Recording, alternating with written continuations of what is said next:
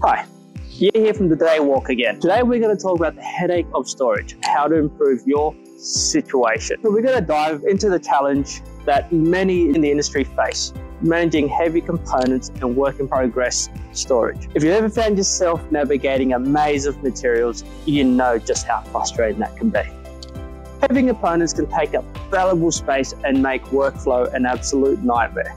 Work in progress piles can become overwhelming, leading to increased lead times, safety hazards, and plenty of inefficiencies.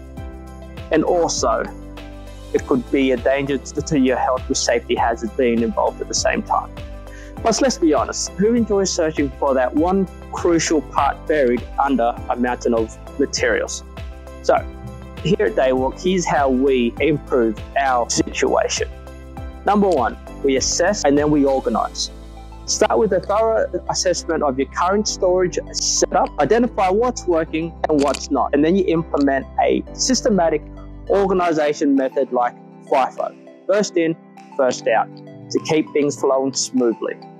So the second thing we do is we go vertical. Maximize your vertical space. Utilize cages, racks, stackable bins, or even overhead storage systems.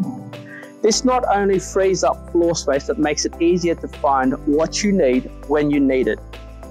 Investing in options that are rated improves the safety of your warehouse, and stackable and collapsible options save space when they are not in use. Number three, invest in technology. Consider using inventory management software. This can help you track your components and work in progress in real time, making it easier to manage stock levels and reduce the mess and the chaos which we all encounter. Number four, implement lean principles. Adopting lean methodologies can help eliminate waste and streamline processes. Regularly review your workflows to identify bottlenecks and areas for improvement. Number five, train your team. Ensure that your team is trained on best storage practices, and knowledgeable workforce is key to maintaining and organizing an efficient workspace.